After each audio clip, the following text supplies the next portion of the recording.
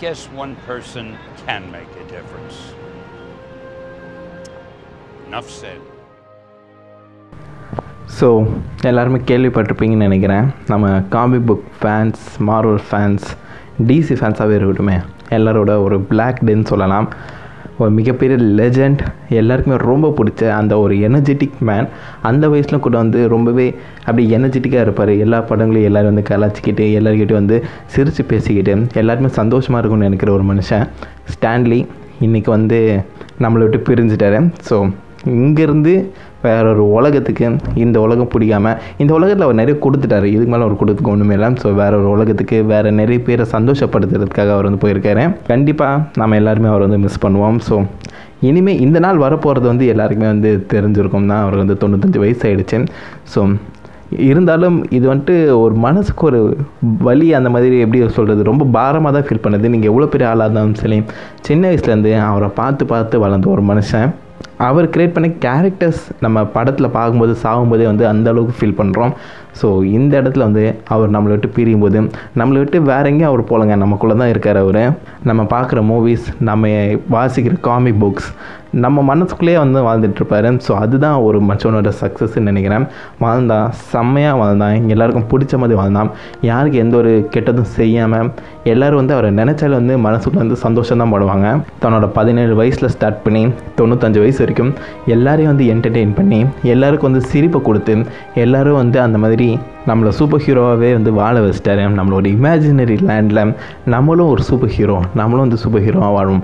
எத்தனை பேர் சின்ன வயசில் சின்ன ஸ்பூன் எல்லாம் கையில் எடுத்து வச்சுக்கிட்டு நான் தான் உள்வரின்னு சொல்லி கற்றுருப்பீங்க. எத்தனை பேர் வந்து சவுத்துக்கு சவரை தாண்டிட்டு நான் ஸ்பைடர்மேன் சொல்லியிருப்பீங்க. இப்போ கூட எத்தனை பேருங்க கையை அப்படியே நீட்டிக்கிட்டு நான் தான் அயன்மேன் சொல்லுவீங்க.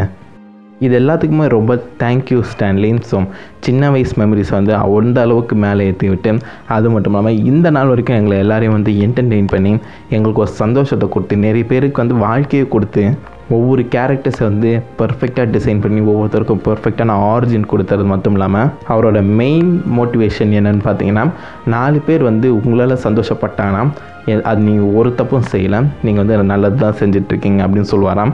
ஸோ நீங்கள் வந்துட்டு அவர் ஒரு மோட்டிவேஷனை எடுத்துக்கிட்டு 4 பேர் வந்து சந்தோஷப்படுத்துவீங்க. யாரையும் பெருசாக புண்படுத்தாமல், எல்லாருக்கும் வந்து 95 வயசானாலும் நான் எவ்வளோ எனர்ஜெட்டிக்காக இருக்கேன் அந்த மாதிரி சொல்லி ஒரு ஐடலாகவே, ஒரு ரோல் மாடலாகவே வாழ்ந்துட்டுருக்காரு. ஸோ அந்த மாதிரி ஒரு மனுஷன் நம்மளை விட்டு இங்கேருந்து பிரிஞ்சது வந்து ஒரு மிகப்பெரிய துக்கம்தான். இதுக்கப்புறம் வந்து அவரை நம்ம ஸ்க்ரீனில் பார்க்க மாட்டோம் அப்படின்னு நினைக்கும் போதே லைட்டாக கண்ணெலாம் கலங்குது தான்.